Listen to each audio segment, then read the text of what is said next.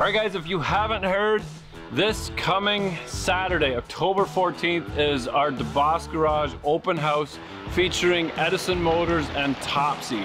So if there is any car show that you had to go to this year, this is the one. V&R's Scrap Yard, not the one on Silver Street, Victoria Avenue, right off the QEW. We're gonna do a cruise through beautiful wine country in Niagara Falls. We're gonna end up at the show, so we're gonna start that at 11. You'll find the address on our website, complete instructions, but if you meet us in the parking lot at the arena there, we'll all cruise together up Clifton Hill and then all the back country and exploring beautiful colors and all of that. We wanna see you guys, rain or shine. We are gonna have a tent, racing simulator, the Audi will be there, the 55, the 95, the Kenworth, the Lowboy, if I can get this done in time. And if I can get this done in time, you can get your ride done in time. Don't show up to work, finish your rides, go on the cruise, see you on Saturday. Here we go.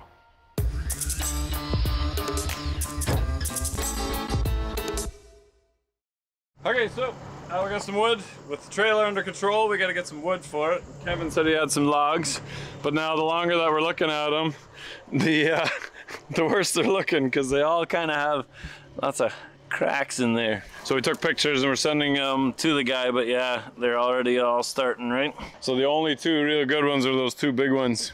Yeah, the older greens though, right? I don't care about knots so much, as long as it doesn't all just split.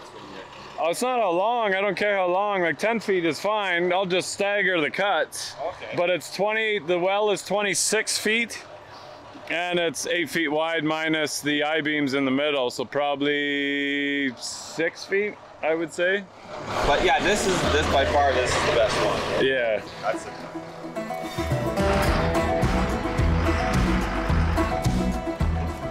Throw one of those e-brake blocks underneath my e-brake. Already working on it, buddy.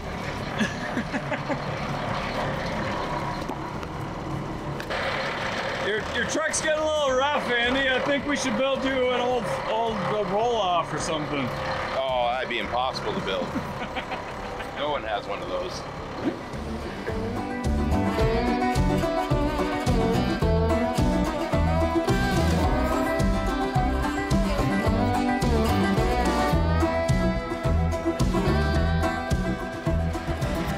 Find that if you put yourself into weird situations on a regular basis, you're not afraid of getting yourself into weird situations.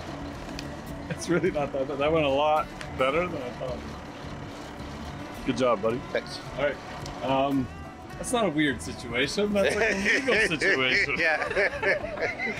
Just going through town. You're contradicting yourself. Yeah, he looks good. He's got straps on it.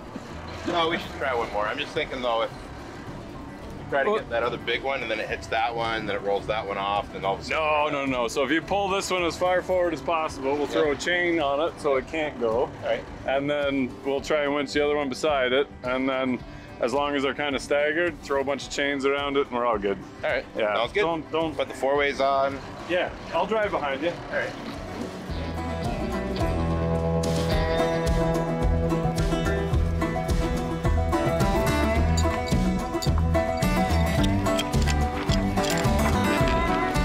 Watch that whole pile just coming rolling down.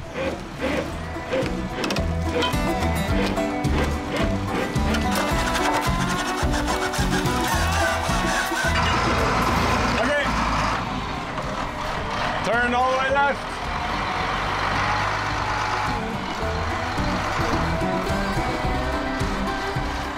I got your e-brake. You're good.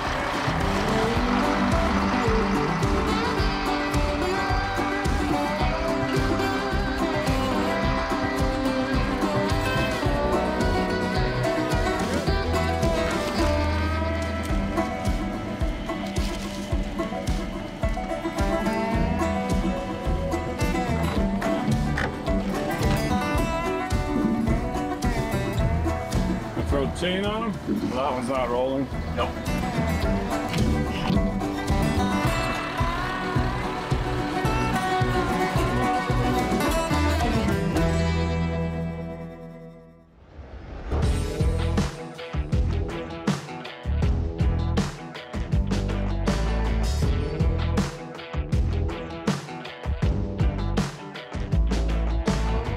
All right, so we're back at Ed's.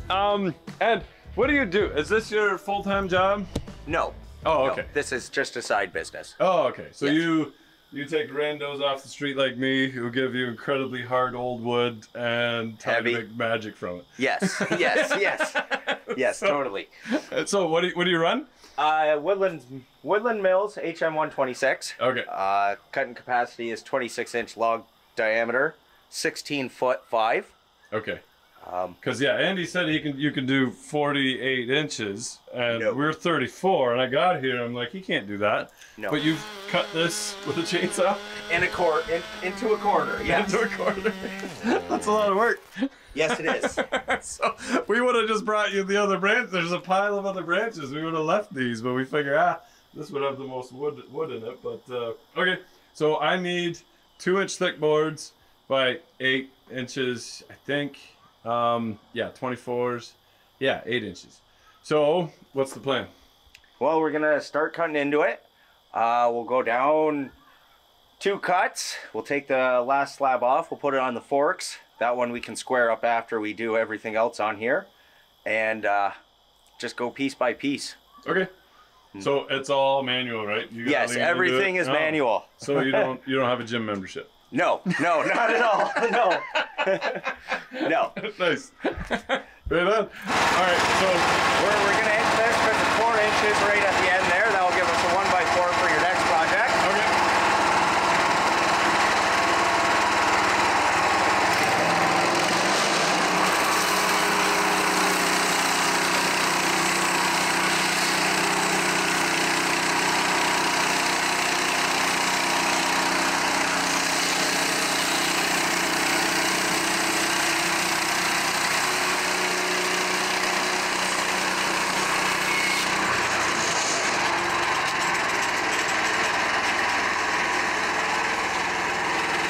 Nice. So is it dry? Yeah, as soon as you get in a little bit more, it is a little wetter. It's still a little wet in Yes. the middle? Okay, because it's been sitting for probably a decade. Yeah, so even if it's been sitting, it'll still have moisture in the middle of the Okay, log. but you're not too worried about it shrinking or contracting? No, I or... put white oak on trailers and bolted it down, and then it's been good. Okay.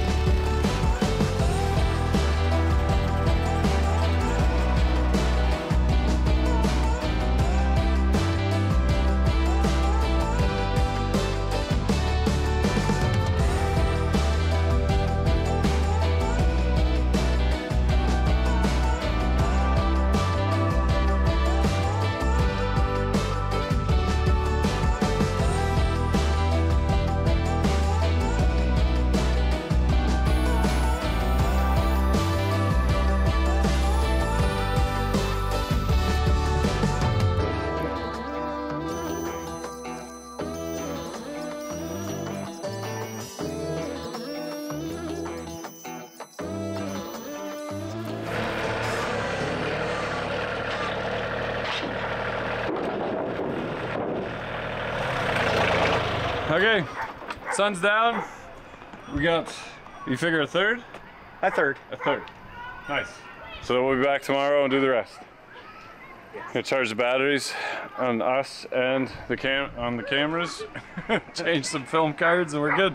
All right, thanks Eddie. No problem. See you in Thank the you. morning. Yep. See ya.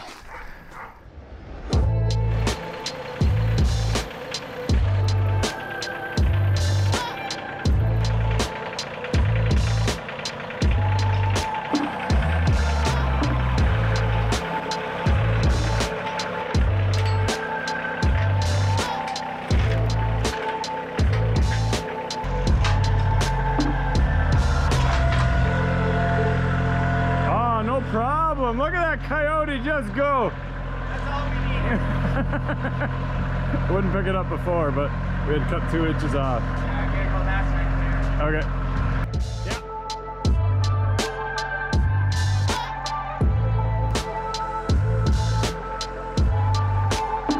All right, day 2, we're back at it. Eddie's already been at it for a couple hours already.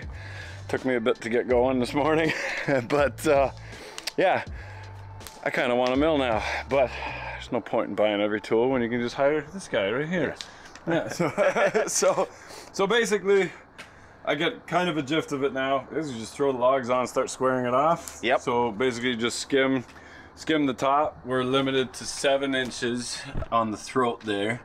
So we go to the top, we skim it, roll it, make sure you're square. Yep. Once yesterday, we didn't, because the logs are so heavy, we didn't get one side perfectly square. So then we had to roll it an extra time and just skim that little corner off. Yeah. But I think we actually have enough logs to do our trailer and probably the 55, and there's a pile more logs there. So Kevin's gonna start cutting those boards up. And he told me by the time I get to those boards, he'll be a grandpa. So we'll see if we get the roll off going and get some more logs here. But I think Andy's got a bunch of logs that he needs cut. So you got work for a while. Yes, for a couple weeks. Yes. As a side hobby, yeah. Nice. So we're gonna cut some 11s today. That will go along the side of the trailer and my little flip outs, and some 9s for the rest of them, and that should take care of me on the Lowboy. So great. There we go.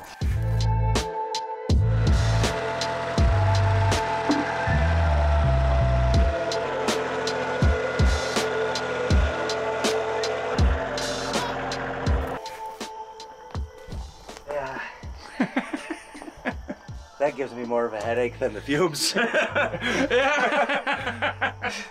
Yes, it will. It will? Okay.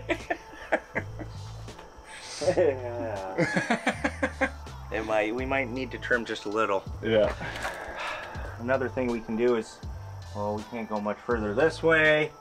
So what we're gonna do, we take a small cut off, well not small, but a decent cut off the top. We'll know what we're up against anyway. Yes, and we have to trim off, say 2 feet with the chainsaw we can. Probably, I'm thinking probably just that little bit, and Yeah. maybe even this little nub here.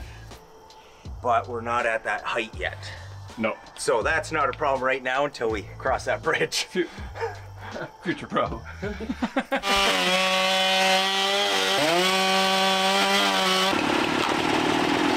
Usually it's not a problem when your hardwood is too big, but it is today.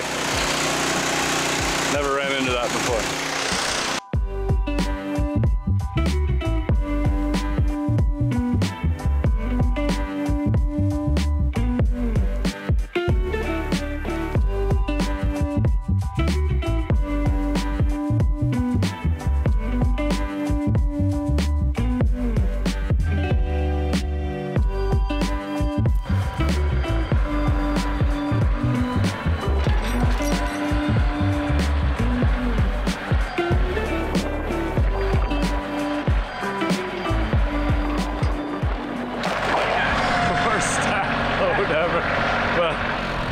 I don't have to go far.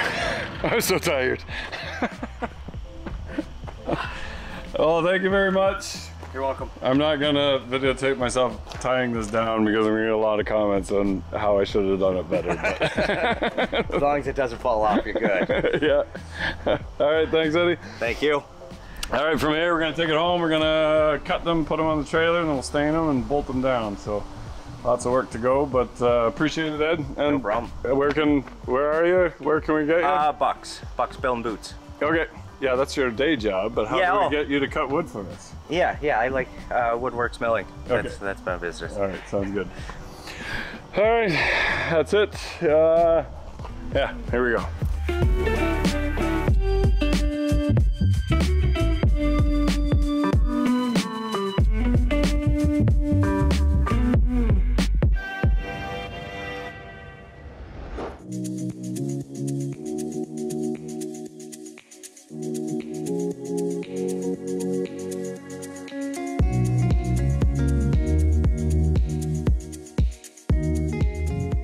Alright, so what we're going with is a deck and siding stain beauty tone. You can get this at Home Hardware. And we actually took some of the touch-up paint left over from the Kenworth, from the cab over, scanned it and took it in and found some swatches that were pretty well dead on. So that's our custom color, and they mixed that for us. It's an acrylic alkali formula. Still gives it durability of having the oil in it, but it's also acrylic, so it cleans up really easily. We haven't seen the long-lasting effects of it, but it goes on really well. It covers really nice. I mean, with any dark stain, you're gonna have to touch this up every couple years, so we're expecting to do that, but we opted to go this route. Maybe you guys have had different experience with some different stain. Let us know your experiences. We opted not to go for a sealer on this over top, just because we don't want a slippery deck at the end of the day. It's probably gonna get scuffed up pretty heavily with what we're loading on top of it, so not too worried about that, but we did want to get a close match so that it looks pretty sharp. We're going down the road.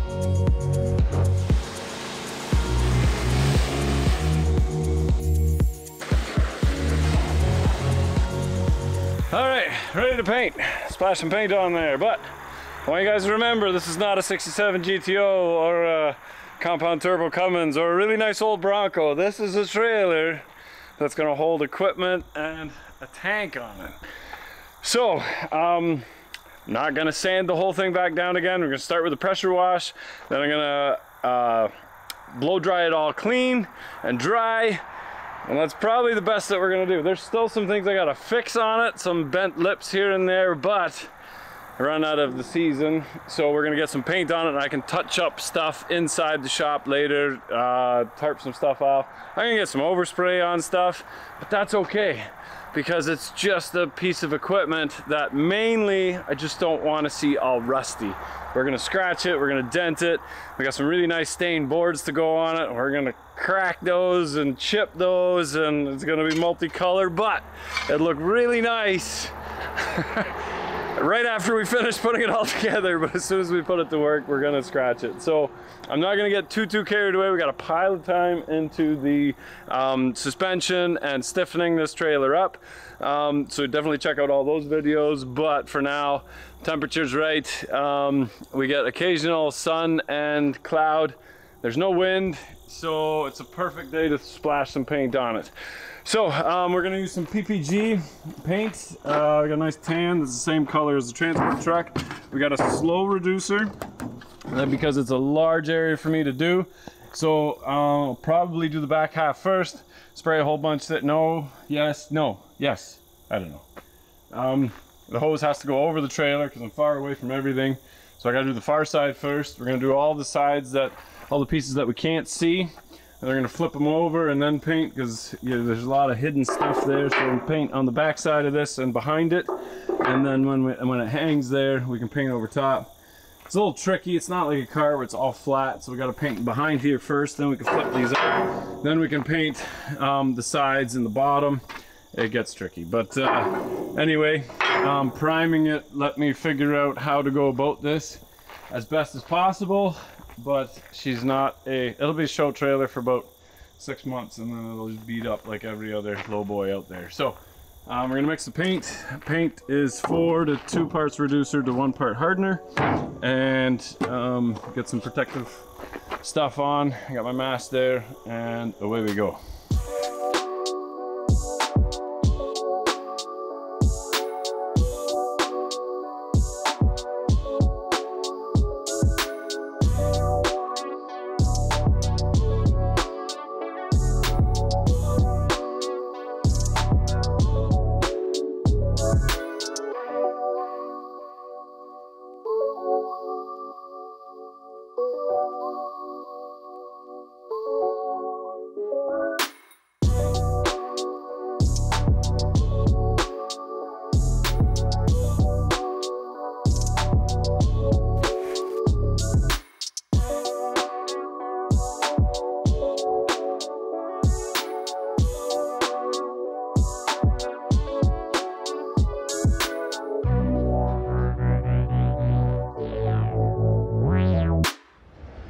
Hey guys, we got Doug and Steve here from ProFleetCare. Got a hold of them the other day, and I said, hey, do you guys want to come in and spray down some of our vehicles?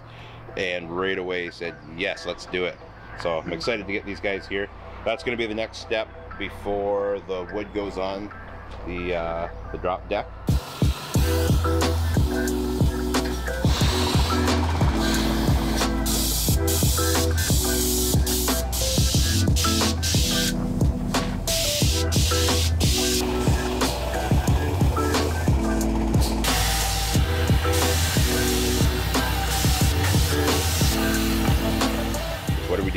the main thing that undercoating does, and the benefits of that would be to protect the steel and prevent rust from forming. So we have two different oils.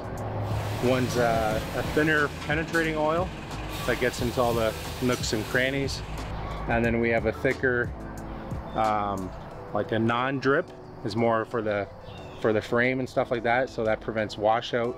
It's a two-stage process more or less, so that with the two different oils it really protects and prolongs the life of the metal.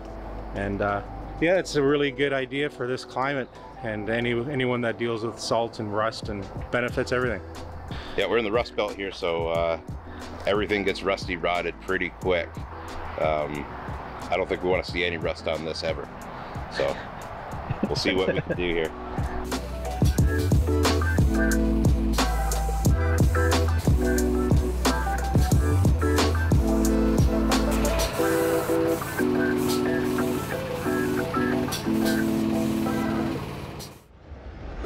Okay, looking at the trailer.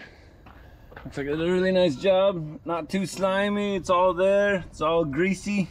Yeah, they put all nice grease on there too. We're all set to throw the boards on there, but now now comes the crappy part. It is about the same amount of fun putting the new boards on as it is taking the old ones off.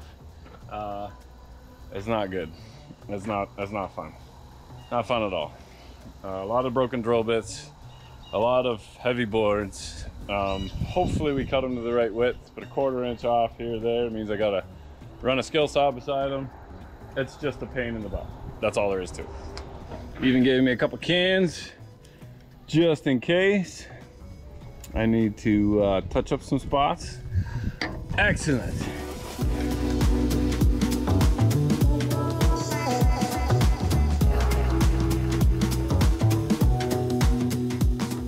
So this is pretty cool, actually. If you think about it, we're taking this old piece of scrap that was sitting in a yard for almost 4 years and breathing new life into it with the wood from a 100-year-old white oak. Now that tree took decades and decades to grow, so we could cut it up and use it one last time to make something beautiful again. Bolting these things down, I'm using 3/8 carriage bolts, which is probably excessive, but at the same time, we're putting the lock nuts on the bottom, and I know that it's done right. After multiple drill bits of whatever I found in my shop, I bought a couple good ones, which seemed to last a little longer. But when you catch an old self-tapper or different steels, it just puts that little dull edge on there, and unfortunately it chews up a bit. Expensive bits break just as easy as cheap ones, but I pretty much went through every drill bit, every 3/8 drill bit that I had in the shop. I had Joseph, a co-op student. You'll see him a little bit more as well. He was giving me a hand underneath, and now we have the biggest part of this build is done. This was a huge undertaking, but very, very happy with all the work that was done. Here we go. All right, guys, there it is. Man, doesn't that look good? Go back to the first video and see how we picked this thing up. And if you're wondering why there haven't been as many videos on the other channel, well, there's your answer. That's a lot of labor, a lot of time that went into that, but I want to do it right. There's no messing around with safety when you got your AZ license or your CDL. Everything's got to be right. So very confident in all my work and can't wait to get going on the gooseneck. Also can't wait to get out from working in the driveway because a lot of people seem to be stopping by. And gotta be honest, if you don't have my personal cell phone number and you can't give me a call to see if I want a coffee, I don't really want you on the property because I'm working. I got a lot of stuff to do. We got so much stuff on the go. Go to the other channel and check out that Fargo build. That's all. That should be up on the channel, if not very shortly. But the time to meet me and the time to see the projects is during our open houses, which is October 14th. That's where I want to shake your hand. That's where I want to meet you. And it's going to be epic. Edison Motors is going to be there with Topsy. If you don't know who those guys are, you need to go follow them. It's a pretty special event that It just happened to be that they're from BC, 4,000 kilometers away, something like 3,000 miles, 2,600 miles away. And they are gonna be at the open house. We're gonna have food, gift prizes from Princess Auto. We're gonna have the racing simulator from Pennzoil. We are also gonna do a cruise from Niagara Falls to the car show. Follow us on Instagram because we'll have all those details there. But it's gonna be a pretty awesome time from about 11 till 6, drive till the show's over. So plan to be there at their Victoria yard, not Silver Street. They have multiple yards. VNR has multiple yards. It's the one on Victoria, close to Highway 20 that goes to Fawn Hill. But if you're coming from the highway QEW, just take Victoria Avenue and stay on it until you hit the 20, and it's just past it on the left. So, hope to see you guys there. I hope to scratch the crap out of this thing when we put the tank on it. Hopefully I'll have the tank there as well. Still got to get a safety and a bunch of stuff done. So I'm going to be super busy this week. Don't stop by my house and don't bug me because I've got a lot of stuff to do. Stop by the open house on October 14th. So remember, if you're not filthy, you're not rich, get out there and work on it. Take an old piece of crap and that's destined for the scrapyard. All these things, and spend a little bit of time on them, make them brand new, make them yours, and but nobody's gonna do it for you. You gotta get out there and put in the elbow grease. Here we go.